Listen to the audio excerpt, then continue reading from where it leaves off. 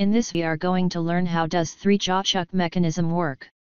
Let first see all the parts inside the 3-chuck mechanism. Hard solid ID jaw. The purpose of this part is to hold the jaw or part tightly. It contains some grooves so that it can easily place and align in the body. Body. It is solid casing which contains groove to give horizontal guidance to hard solid works ID jaw. Scroll plate. This is the main part that of the 3-jaw chuck mechanism.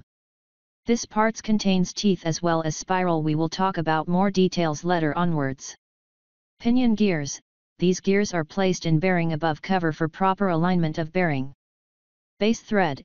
It is the part that contains spiral threading at the bottom. Normally hard solid ID jaw and base thread jaw is made a single part, but in this video they have shown separately. Cover. It is the base of the chuck which attached to the lathe machine. Cover is the part that attached to the main spindle of the lathe machine. Now let's talk about how this mechanism works.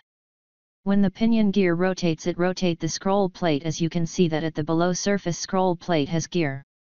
Even a single pinion rotation will give movement to all the jaw because of spiral mechanism, as you can see in the video. In this video the ratio between the pinion gear and scroll plate is 0.1875. It means when pinion complete a 360-degree turn, then a scroll plate only turns 67.5 degree. The distance traveled by the jaw is depend upon spiral pitch. In this case it is 6 mm, which means when a spiral plate move 360 degree it can move jaw to 6 mm. 3-jaw chuck is normally used for cylindrical shape and hexagon shape. If you want to learn more about its advantage and disadvantage, check out the blog link in description.